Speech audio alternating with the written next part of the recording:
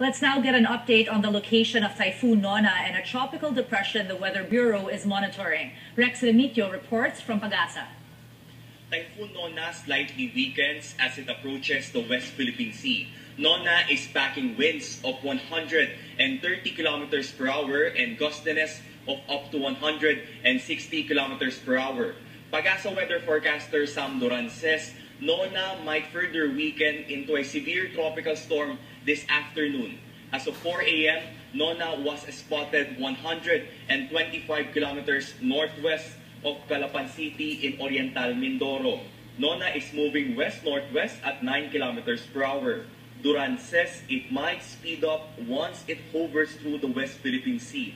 Signal number 3 is still up over northern Occidental Mindoro, including Lubang Island. Signal number 2 is hoisted over Bataan, Batangas, Cavite, northern Oriental Mindoro, and rest of Occidental Mindoro. Signal number 1, meanwhile, is raised over Metro Manila, Pampanga, southern Zambales, Bulacan, Laguna, Calamian Group of Islands, and rest of Oriental Mindoro.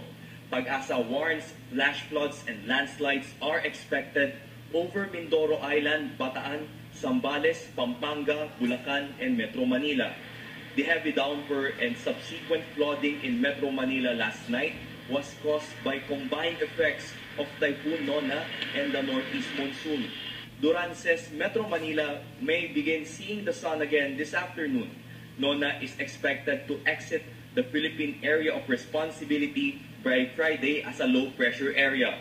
Meanwhile, PAGASA says a tropical depression was spotted 1,425 kilometers east-southeast of Mindanao as of 2 a.m. It will be named Onyok once it enters the Philippine area of responsibility, which is expected to be this afternoon. Duran says it might hit eastern Mindanao as a typhoon. However, there's also a growing chance that Onyok might also hit eastern Mindanao. Rex Remitio, CNN Philippines. Topping world headlines.